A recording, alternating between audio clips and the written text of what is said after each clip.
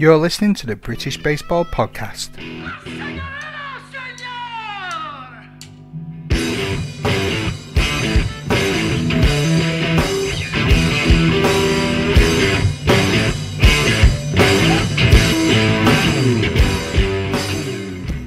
Ladies and gentlemen, today's guest on the British Baseball Podcast, a man who has had the best seat in the house for nearly a decade, Paul Stodart. Paul, how are you? Hi, good evening. I'm well.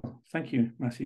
For those that may not know you but think you've had the best seat in the house, why don't you tell us a bit about yourself and what it is that you do that gives you such a great seat? Yeah, sure. Well, I'm Paul. Paul, as you say, Paul Stodart. I born and raised in Lincolnshire in England and studied a bit in London and worked there for a while before moving to the Netherlands. Yeah, about 25 years ago. So I'm based here over the other side of the water at the moment. Yeah, and through baseball, got involved with GB baseball and have been their photographer since the 2016 Euros in the Netherlands here. So, and it's been an amazing experience, as you say, best seat in the house. Yeah, So, times. Yeah, but people would definitely be familiar with your work. It's all over social medias, the Facebook groups, yeah. And we will definitely be talking about some of the most iconic shots that you've developed over the years. Yeah. How did you? It's one of the questions I'd ask all my guests is how did you actually get into baseball? Are you a baseball fan, or did you become a fan because of the photography? Well, it's kind of, they kind of came together at the same time, or photography came through baseball. Like I guess, like many people back in England or Britain, yeah, it's by chance you get into baseball. I had no exposure to baseball at all whilst living in England, and yeah, I remember once being given a baseball glove from my cousin when I was very young, but it was for the wrong hand, so I never really used it. But I really sort of like remember, the physical equipment and being excited by that. But that was really the only baseball memory I have growing up. And it wasn't until moving to the Netherlands and my eldest son, at the age of 5, 6 years old, went along to an open day at our local club, Hoofddorp Pioneers. They did an open day for schools. At the end of that session, one of the coaches came and said, "Hey, your son runs pretty fast. He seemed to enjoy the day. Yeah, maybe you're interested in becoming a member." And I remember that night we were down the sports shop buying a glove, and by Saturday he was playing his first T-ball game, and that was pretty much every weekend for the next 12 years playing baseball with him. So I got involved through him, through baseball. So gave it 4 seasons for myself. I played for a men's team over here. Yeah. So I got to know what it was like as well. So, and the photography side, that came, well, I worked for Canon. That's my proper job. Okay. So I've been around photography and photographers through my work there, and basically built up my photography kit around taking photos of my son and his team, and then it all sort of like built moved from there. So they came together at the same time. Yeah, an interesting journey into it, and I'd be really interested to know more about how the recruitment drive was. Like, your son started playing when he was 5. My little boy just started when he was 4 at Manchester. Yeah. With me, and took him along as soon as we could get him into like any of the kids sessions, just so we could enjoy playing and being around different sports and helping with hand-eye coordination and that sort of thing. Yeah. And do they have like a different version of the game? Like, because I certainly remember that as they went through the ages, the rules started to change, or the way they started with a T-ball, and then it was a pitch coach, and then it was a player pitching. So it kind of like graduated up as you went through the ages. Well, he's only 5 now, so we've really got like a less than a year's worth of experience. He's not pitching yet. No, not yet. But funny enough, he does pitch. He was taught by John Eaton down at Manchester, like how to hold the ball and how to throw properly. Yeah. And when he gets his socks, he pitches into the wash basket. Yeah. Even when you just throw it in there, he just automatically does it and does the follow through. Yeah, I mean, the youth youth program here in the Netherlands is amazing. It's never have to travel more than 20 minutes to a game, at any age group, and you're playing 6 or 7 teams in that league through the whole summer. It's not the whole of the Netherlands. It's this particular area where I live, where baseball is very popular, and there's lots of fields and lots of facilities and lots of clubs. And it was by chance that sort of I got involved through Oscar. Yeah.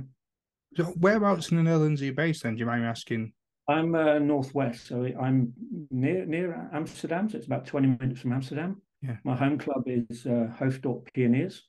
Maybe people know it because of it's where the big MLB stadium was built. Before the days of London series, there was talk of MLB coming to Europe. So the MLB invested a fair bit of money building this facility, and it's at my home club here in the town, Hoofddorp. Nice. And it's an amazing venue. Yeah. Yeah. That's really good. How would you rank then baseball amongst popularity in the Netherlands? Because we all know how powerful the national team is. Like you say, it's quite a popular sport. You've got quite a lot of fields. Like over in Britain, it's football.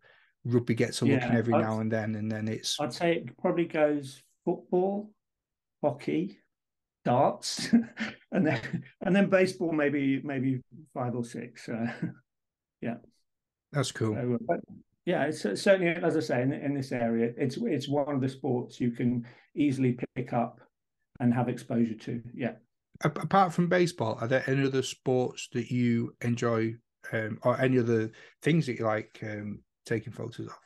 Well, it was all baseball, but then kind of as I started to get a bit more experience and confidence and kind of bit better quality kit and images, that led to music photography, because you need a similar kind of equipment. It's all low light, high speed gear. So I volunteer for my local music venue. 6 or 7 of us on the roster, and we get a couple of gigs every month. So that was kind of like probably my next kind of thing I did after baseball.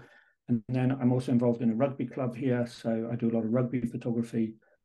And just kind of like doing those things has opened doors to many, many other sports.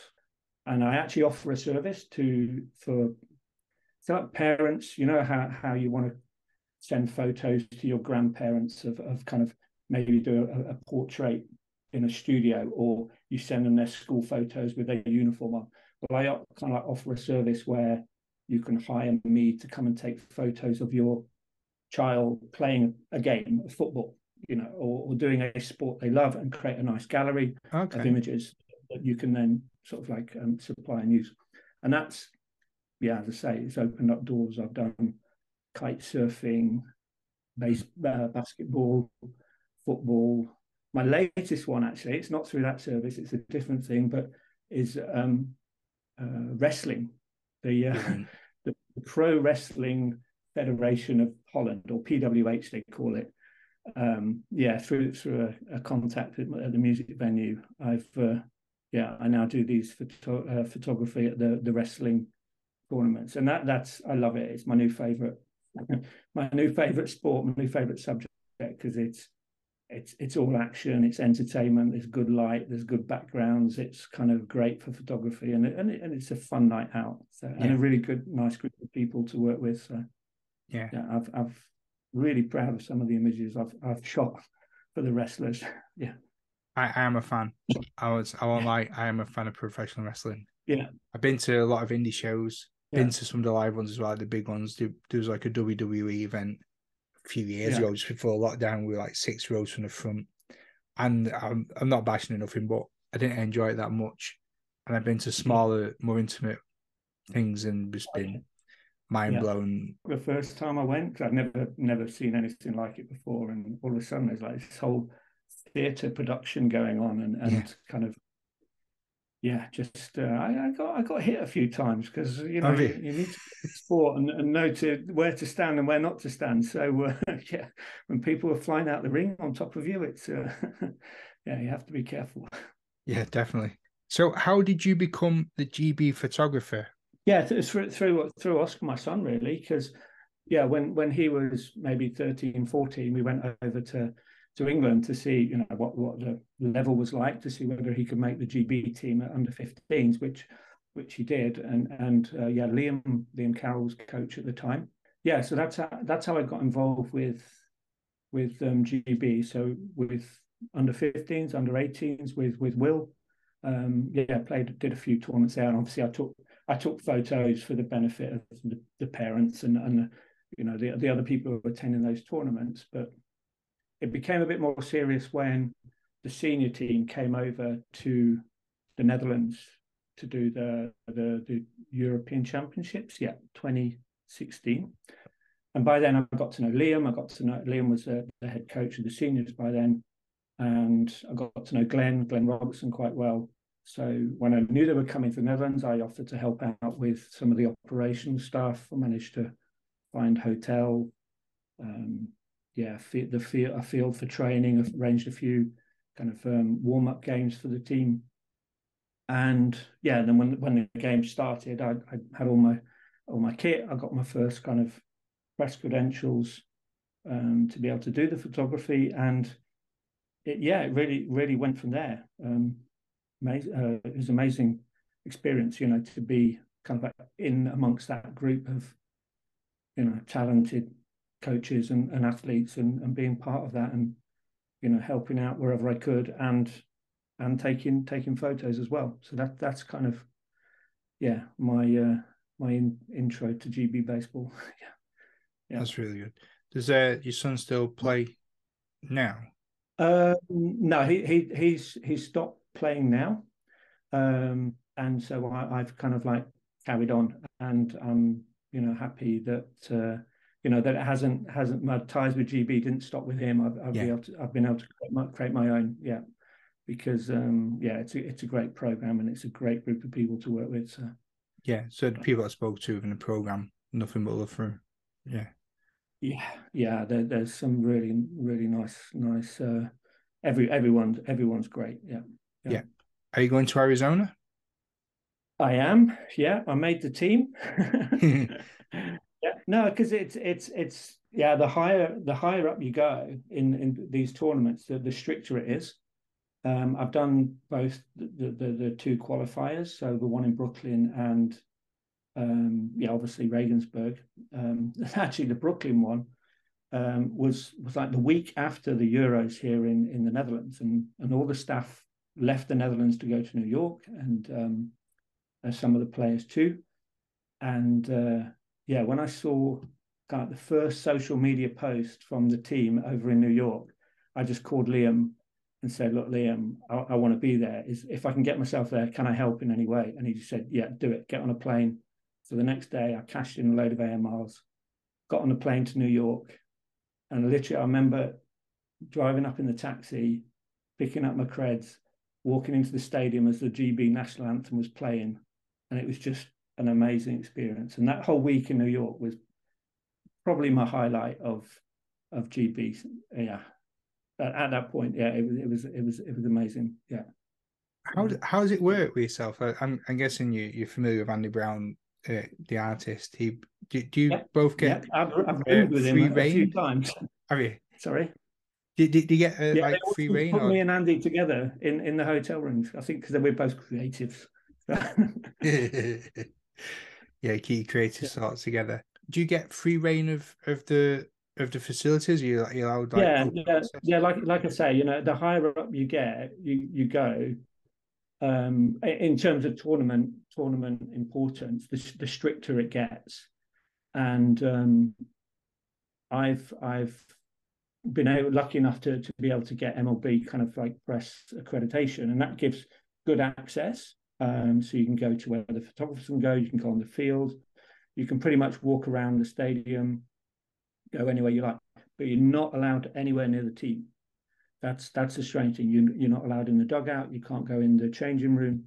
They don't mix press and players together, and it's really tight security. So Phoenix will be different because I am actually on the staff, so I need to kind of somehow have both a passes to get me where photographers can go, but also passes where the team can go.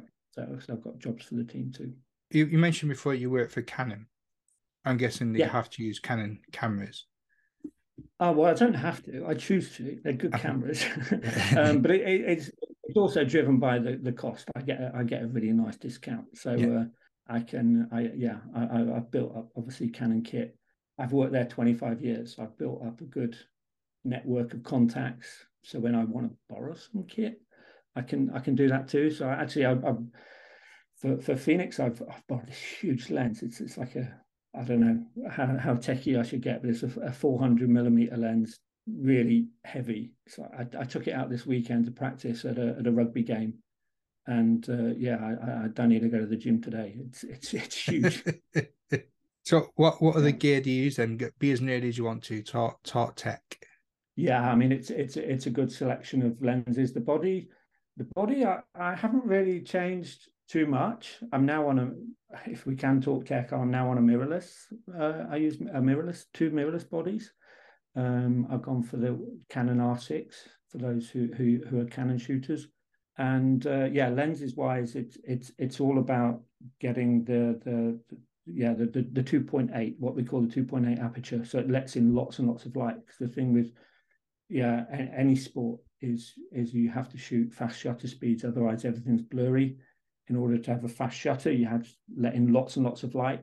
So you do need these kind of sort of like really quite expensive lenses to be able to achieve those images. Not that you can't take nice photos without that, you still can. I mean, a lot of what makes a good image is more about the composition and the background and the light rather than necessarily the equipment. So it does make it a little bit easier. So. Have you got any tips for those that would be interested in sports photography or that are looking to start in sports photography? First, find your inspiration from just keep a gallery of images that you like. Just take them from the internet, keep them in a folder, and understand why you like that image. Is it the background? Is it the light? Is it the kind of the position? And then you don't need to be a kind of a Premier League or MLB to try and reproduce that image. You can be any standard of sport. I mean, sport. And then it's just go out and try and practice and aim to take one better shot every time you go out. Just get a little bit better every time you go out. That's what I try and do. Yeah. So what, in your opinion, makes a great shot? The best bit of advice I was given was background and light, and be creative with both, or consider both. And if you can get both right in an image, then it's stunning. Because people can look at a good image and they might not understand why it's good, and it's generally because the background is clean or the background has some context to it. There's a shot of Harry Ford's home run. I think it was in the second game. Yeah, it would have been the second game. What makes it is it's not necessarily the ball coming off the bat. It's in the background. There's all the flags who are participating in the WBC flying perfectly, showing the colors. And then there's a big logo, World Baseball Classic. So if you look at the entire image, you've got the action. At this tournament, the image says World Baseball Classic, and here are all the countries that were playing. Everything is in context, and that's because the background is telling the story as well as the subject. So that's key. So consider backgrounds. If you can't get something, at least keep it clean. And then the other one is lighting. Look for that kind of a bit of sunlight peeking through some shadows or something. Capture the face when it hits that, or be as creative as possible with light. That was the best advice I was given. With your limited access then in a baseball field or a sporting environment, where do you think is the best place for you to be positioned when you're doing your shots?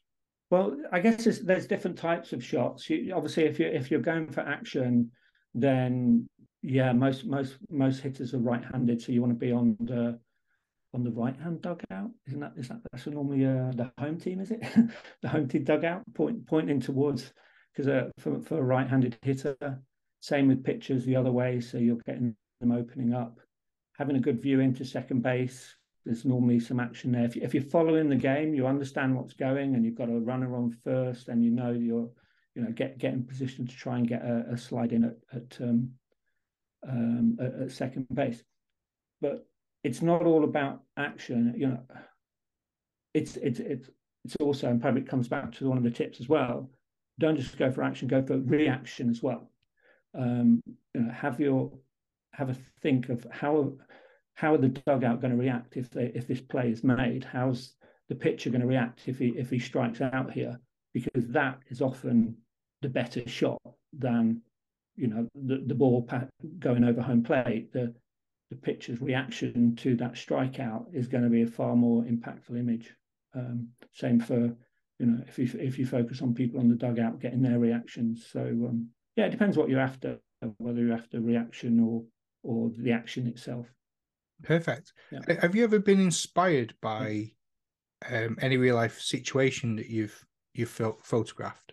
There's certainly other photographers that inspire me, and certainly within the European baseball community. I mean, I love what the Czechs do. The Czech seem to have a whole team of people behind them creating content and really high quality stuff.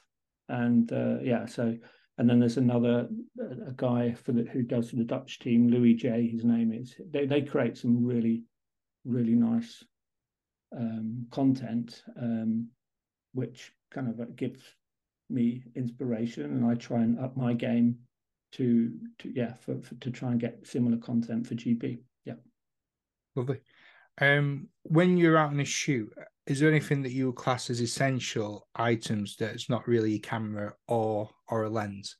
It's not baseball, but for my kite surfing, and this was another tip I got from someone at work who services lenses and cameras for professionals, and he said that the way that war photographers, basically the story was, I went and did some kite surfing photography at the beach, and my lens was completely kind of covered in sand, and every time I turned it, it was kind of like I could hear it grating. So I thought I'd really damaged it. But anyway, this guy at work helped me clean that camera up, and then he gave me a bit of advice. He said all war photographers would do this, but they put a condom over their lens to stop sand and dirt getting inside it. Obviously not over the front, but along the side. You have to cut the end off, and then use a condom to protect the outside of the lens. That's a useful bit of equipment to have in your bag. Yeah, safety first. Yeah. But baseball wise, what do I take? I carry a GB flag at all times, because maybe I just want to kind of put that in the foreground. So I'll kind of like drape the flag over something, step back, and try and capture a bit of the red, white, and blue. That's something I always carry just in case it helps create some context to the image. Yeah. Interesting. Nice one. Is there any photography gear that you've purchased or acquired over time that you wish you hadn't? I've always bought way too much stuff. Lenses. I guess because I'm in this fortunate position that certainly I can buy things cheaper through my work. So I've certainly bought lenses I thought I needed, and then I haven't, and then I've been able to sell them on pretty quickly. So at the moment, I did buy just recently. I've been trying to figure out how I carry 3 cameras in Phoenix. So I've been trying a few kind of like belts and straps and various things to be able to carry 2 or 3 cameras around with me. And the first one I tried didn't balance correctly. It didn't feel right. So that's in the cupboard. Won't be coming out again. Question came in from a fellow called Paul. You might know him. What's it like shooting with accreditation at an event, and how do you get those images out on social media so quickly? Like I say, with the getting a proper accreditation absolutely helps. Gives you access to all the areas you need to. Did you have to apply for that yourself, or is that arranged for you? I don't know how MLB kind of like figure it out for these events, but I'm kind of like introduced via the GB program. So that either the press, whoever's press officer for the tournament, or Glenn we'll contact the right people and say, yeah, this is our photographer. He needs accreditation. They have a really nice portal. I was actually on there today applying for accreditation for the two games that we're playing in the warm-up against the Brewers and Kansas. Yeah. I didn't know whether I needed a separate pass because it's a different stadium. So I've had, it's a really nice portal that I can go to and just say I need access to this, and this. So That's cool. And so, how is it like? I'm guessing that you've not got the world's most magnificent smartphone when you're getting these images onto social media from events. Yeah. So that was the second part. Yeah. So yeah, generally, kind of someone will be in the team will be assigned to posting on Twitter. So we've through the in-game. Well, firstly, we have a bit of a content plan before we start. What we're going to post before, what we're going to post after, what we're going to post in game, and generally someone's assigned to updating the GB account with an update after every innings or something. And if something's happened, I'll send a quick text to whoever's running the account, say, "Yep, got that," and then my phone connects to my camera. So I can pull off the image I want, do a quick crop and edit, and then send it over to that person, WhatsApp or something, and then it's posted on Twitter. Oh, wow. It's too much for me to try and tweet and take photos. So I can just offload that image to whoever's running the Twitter account that day. Yeah. That's really fancy. There's probably a lot of people out there that are really into cameras and stuff that already know this. I am not a photographer at all. So I found that fascinating because I was actually really curious as to how you could do it. Like it was like a Wi-Fi thing to like. Well, they are. Yeah. Stuff, you can do it that way. I mean, the Getty photographers that are there at the big events, they have absolutely everything uploading instantly to a server somewhere, and then someone else has complete control over kind of editing and distributing that image to any outlets. So, and the photographer doesn't even get involved. Yeah, they just immediately go directly from camera as he's taking them. So we don't have that need at the moment. Those cameras sound cheap. Yeah. That's a gadget that you need to add on. Maybe I'll add that to my list at some point. Yeah. Paul, I've got a couple of photos that I want to show you, and I want to see if you can tell me a bit more about the photo. And this is going to make fantastic audio for a podcast, but not those that are watching on YouTube or having issues. But we'll try and describe the image and what we can see, and even tell us a bit about the photo and the stories that surround them. It's going to be like listening to snooker on the radio. Yeah. So here we go. What's this image? We've got looks like a catcher for Great Britain who's flying through the air to tag somebody out. Okay. This is one of my favorite. This is actually, I have to be fair, this is Glenn Robertson's favorite image. Anyone who's been involved with British baseball, certainly GB baseball, knows Glenn Robertson, and Glenn absolutely loves this photo. Glenn and I, we've kind of, as I say, worked together because alongside the photography, I do support Glenn with a lot of operation stuff, be it collecting players from the airport, organising restaurants, buying sandwiches. And one of our jobs is to do the laundry every night because every day, you know, the kit gets dirty, it needs to be nice and clean the next day. And pretty much we will always find the local laundrette and next door will be a bar or something. And almost without fail, every time we're having a drink, Glenn will ask me, "Do you get any nice shots today, Paul? Any as good as Brett Rosen's catching?" And he just talks about this image the whole time. It's his favorite. So I included this in the pack. To honor Glenn and his contribution, because like I say, it's his favorite. It was against the Dutch at the Euro 26 the 2016 Euros. It was I think it was a sac fly to right field. Conrad Cornell, absolute cannon into home plate, where Brett, whose birthday is today, actually, I saw on Facebook, tagged out or didn't tag out. I don't know. I can't remember what happened. I'm sure someone in the comments will remember this play. I'm sure Glenn does. I'm sure Liam does, whether it was in or out. But I just remember kind of swinging round and getting this shot. And image wise, it's dog shite. I mean, it's kind of really low quality.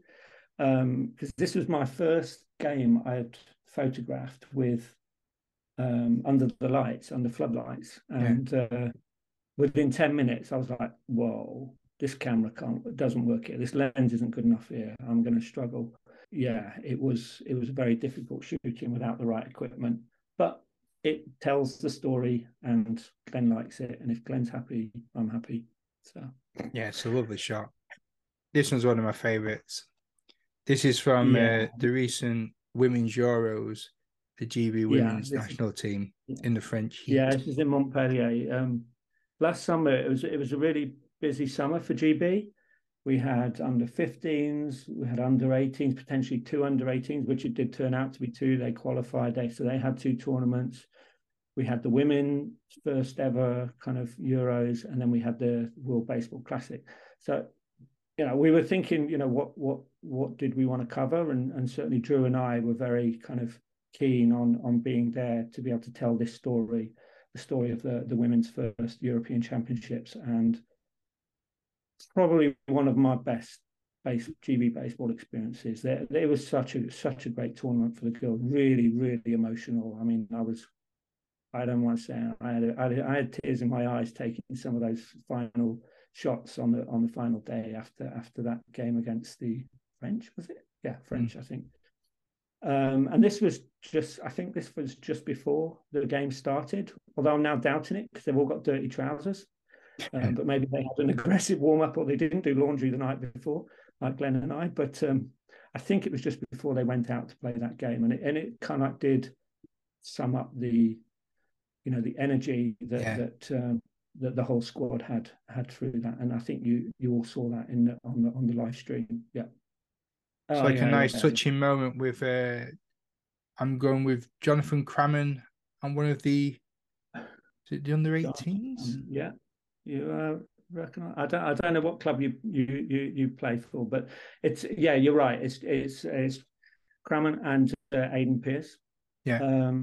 This was in Sweden at the under 18s, and the guys had just they were just been eliminated. I think it wasn't the final, but it was to progress to the final game against the Swedes in Sweden.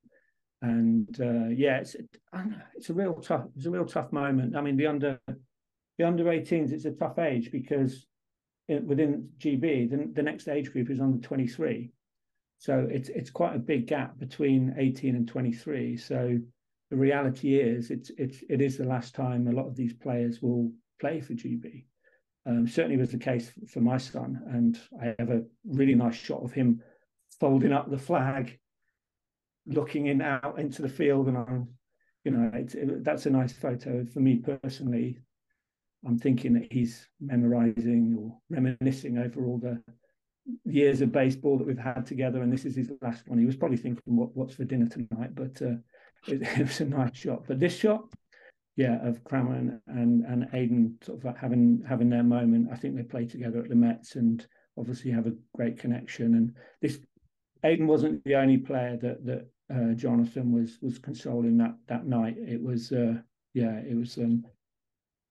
quite emotional. And I have a similar photo in Italy after the game with the seniors, after a game against the Dutch, which we were so close to beating them. Really, we've never come that close to beating the Dutch, but yeah, that was our game to take. We could have nicked that win. And I've got a similar photo of JC in the outfield looking down and sad, and the flag's in the background. And so when we arrived in Germany at Regensburg for the qualifier, I says, come on, mate, this time I want a nice shot of you happy at the end of this tournament. I've got too many images of you looking down and depressed. I want a really positive image. I had my eye on him at the end of the game when we qualified to see where he was. So I says, all right, I've got to get an image of him, and I managed to get one of him hugging Drew I mean, tears all down his face. So I got him crying, but at least they were happy tears. Another emotion one, and this is what I was saying earlier about the photos that people remember and talk to me about. Apart from Glenn's favorite, most people remember kind of like these reaction or emotion ones. So consider that when if you are a photographer. And yeah, so this one, as you say, it's not baseball, it's softball. The girls were over here. This is for the Olympic qualifier, and they got through to the final. Everything, winner takes all. Everyone, playing for a place in the Olympics in Tokyo. And yeah, unfortunately, the game didn't go GB's way. And again, lots of emotion. There's a whole gallery of players being consoled by family and consoling each other. And I just packed up and I was ready to go back to the media area. And I saw Amy. Amy's the catcher with her partner here, tucked behind the dugout. And I ducked down, took this image. And to me, because they were hidden away, it was so personal. I never shared it. I sent it directly to Amy. I said, "This is your photo. I'm not going to use it. I'm not going to share it." And she really thanked me for it. And since we've talked about it, and she's posted this image herself and shared it. So I now feel comfortable sharing it with others. But it was such a personal moment for them. Yeah, there is a backstory that, but it's around how difficult it was for them to make this trip, and they made it. And yeah, you can see the disappointment in them that Tokyo wasn't for them this time round, but maybe they get another shot. Yeah. And finally, I think we all know what's coming next. Oh yeah. Anthony Seymour and that flag. Yeah, the planting of the flag. Yeah. I mean, it's probably the most iconic this. shots in all of British baseball, at least of recent memory. Yeah, you're right. It was kind of, no one knew he was going to do that, and yeah, I'm glad I got a few. There's a few different ones in this series that I've got in this burst, we call it, and there's a video of me. I think someone took it from the crowd, someone who was in there, that I've seen it on social media. And if you watch carefully, you can see me struggling and banging my camera.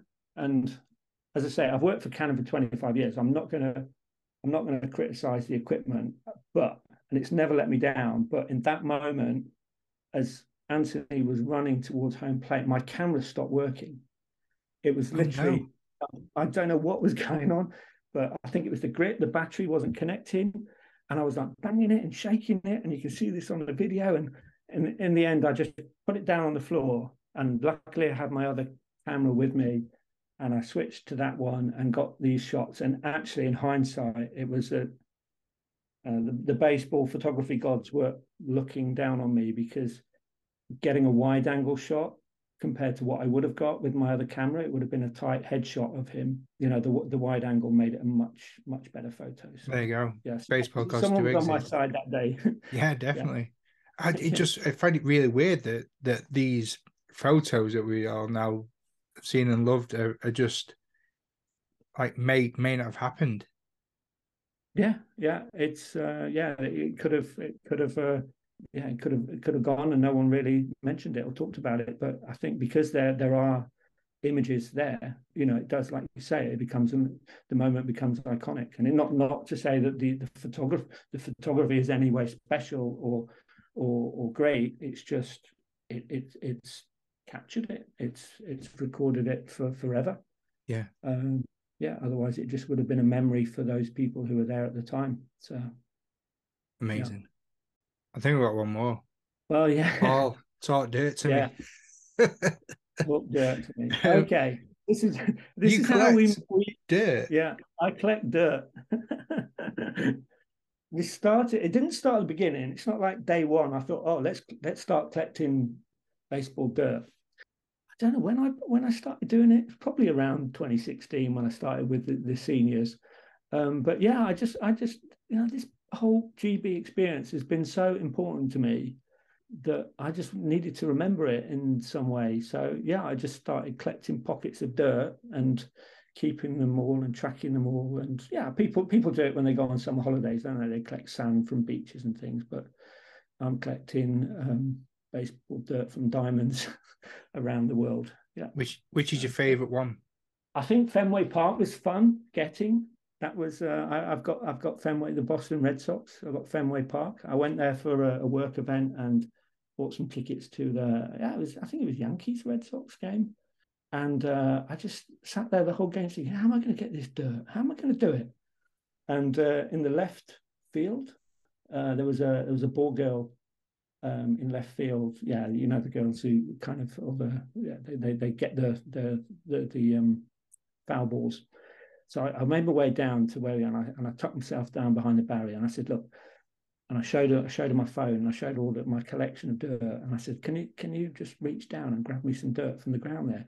She said, oh, I'd love to, but no, all the cameras are on me. They'll see it and then I'll be all over social media and I'll lose my job. And I was like, yeah, okay, I understand. So I waited to the end of the game and then I went to one of the dugouts and put on my best British accent.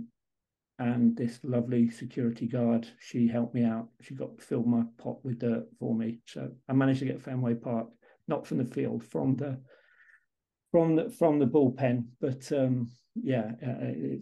it's still a nice memory. And some have had to go back and get retrospectively because they were important to me before I started the collection. I didn't get them. One was Serbia. We had a game in Belgrade, GB15s, and that was before I started the collection. So I had a colleague from Serbia, and she was going on holiday to see her family in Belgrade, and I said, "While you're there, can you go and get me a pot of dirt from the baseball field?" And she was like, "Baseball field?" And she'd lived there all her life and never knew there was this baseball field in the middle of a park. And so she managed to get that for me. So I've got Cutno in. I think anyone in British baseball who has youth probably know that Little League. Everyone plays in the Little League to try and get to the European Championships in Poland at Cutno. So so if any of your listeners manage to make it to the Little League European Series to Cutno, then there's a beer in it for you if you can bring me some dirt back. Get a pocket full of gravel. Yeah.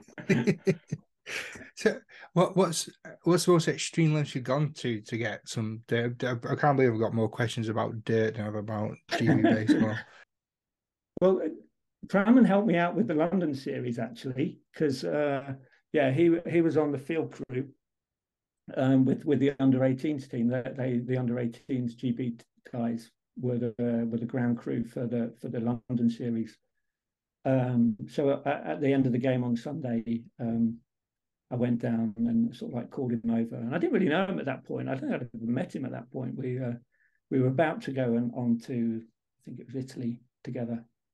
Italy, I think. But yes, so I passed him my pot, and he went to the senior ground guy from MLB and said, "Oh, can I fill this pot with dirt as a souvenir?" So he was the hero that day because he got me the dirt from the London series. So you don't dip out with the MLB. You don't take chances. You ask permission for everything.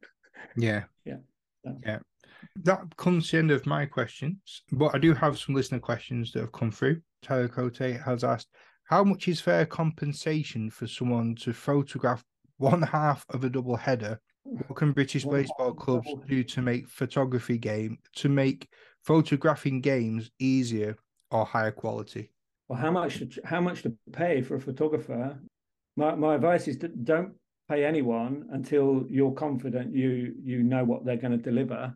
You know, if you're hiring a local wedding photographer or a portrait photographer and they turn up at a baseball field, I would first let someone prove themselves as a sports photographer, because it is a bit of a different beast. Just like I can't do portrait photography or wedding photography. To be honest, in my experience with sports photography and club photography, most of it's voluntary anyway. I'm a volunteer, like all the staff on GB. You know, we just volunteer our time. So that I would have thought that's how most photographers are about. That you've got an enthusiastic member in the club who wants to develop their skills, and I mean, in defense of photographers, yeah, equipment is very expensive and it takes a lot of time. You know, I don't know how much a double header is, maybe 3 hours, but you've got an hour either side travel, and then a 3 hour game, you've probably got 3 hours of editing. So, you know, that is a fair chunk of time. So even if you're going on minimum wage, it's you're up to £100, and then you're going to add a kind of like a, yeah, what do you call it, an expertise levy on top of that. So it could get expensive, but I don't know, is that the right investment? I mean, if you're creating images in order to create marketing material to try and attract new members to the club, or to to advertise some kind of fundraising event, then yeah, it's probably worth an investment. But yeah, I don't know. It's a difficult question to answer. I know how much I would charge. Yeah, I'll ask. What was the other part to the question about? What can British clubs do to make photographing games easier? We've already talked about the high quality and stuff before. Yeah, I mean, kit is easier. I mean, creating a community of photographers within British baseball, and if anyone wants to get involved and create this community with me, I'm quite happy to get involved. I love kind of learning from other people. I know that the Dutch Federation did a couple of seasons ago. They did Photo of the Week, where they invited people to submit photos via Twitter with a hashtag, and that created a nice kind of community spirit around baseball and around photography. So that might be something that could be worth exploring if there was interest. So I think we could, as a British baseball community, I'm pretty sure we could get that sorted on the game day. Yeah, if we all agree a hashtag, and then sort of like see what images get produced around the country. Each week. Yeah, that'd be awesome. And one from your old roommate Andy Brown, I'm sure you'll be getting already. Best moment photographing Team GB, and what's some of your favourite photos? Well, I think we've probably talked about my favourite photos. These are the ones we've just shared and talked about were kind of the ones which I think tell some of the big stories over the last 10 years or so. And I don't know, it's hard picking out moments. It's corny, but the whole experience and getting involved with GB, it all came about when I was going through a pretty tough time. Dealing with a lot of difficult things. And all of a sudden, that September back in 2016, I had all this positive energy around me, you know, all these, the staff and the players. And I had an opportunity to be creative and appreciated and people seeing value in my contribution to what I could do. And it kind of happened just at the right time for me personally, and I'll always be thankful to GB for helping me at that time, and it growing to be something that's kind of like really, really important to me to be part of the program. And I'm glad that I'm given this opportunity to help tell some of the stories that we're going through on the baseball field. So yeah, definitely. I mean, some of the stuff that you've shown, like the emotion of the game, the action, you know, it definitely has those that you can follow along on watching the stuff on YouTube, but you're just restricted by certain camera angles, or in some cases you're just reading the game on a website, and then just being able to see certain moments brought to life by your imagery has just been incredible.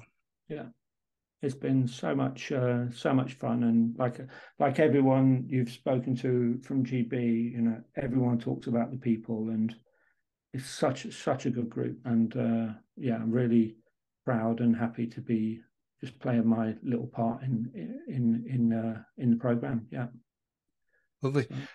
It's Paul. It's the end of the show, and it's tradition for the guests to get the final word. So, anything you want to say before we leave, or where can we find your work as well? Well, basically, my company name for my photography side of things is Hot Shot Photo, so that's pretty much easy to find on most of the channels. We can leave some links, but obviously, you know, the month ahead or the 2 months ahead are going to be the biggest for Great Britain baseball, probably in the history. It's going to be a massive tournament. There's a lot of interest in it I am not protective over my images at all. We're not, as a program, protective over these images. If you're a content creator and you need content and you need images, reach out to me. We can't use everything I produce. So if we can recirculate different angles, different shots, if you need a player, if you're doing a profile on a player, reach out to me. We can share this content with you, because you can help us tell the story that's going to be told, whatever that story is going to be. You can help us, and if you need content, then I'm more than happy to share that if that helps your channel, your blog, your video, whatever. Yeah. Well, lovely gesture. That's fantastic, Paul. Nice one. Right, well, I'll leave all the links in the show notes on how people can get in touch with you, and your website and your social medias. Paul, it's been lovely having you on. Thank you for sharing your stories and dishing the dirt. It's been fun. And I hope everyone can get to see the images that we talked about. So it brings them to life a little bit. So definitely, I'll do my best on that one. Paul, enjoy the rest of the evening. Thank you very much, and have a great time over in Arizona. Yeah. Thank you. It's going to be fun. No problem.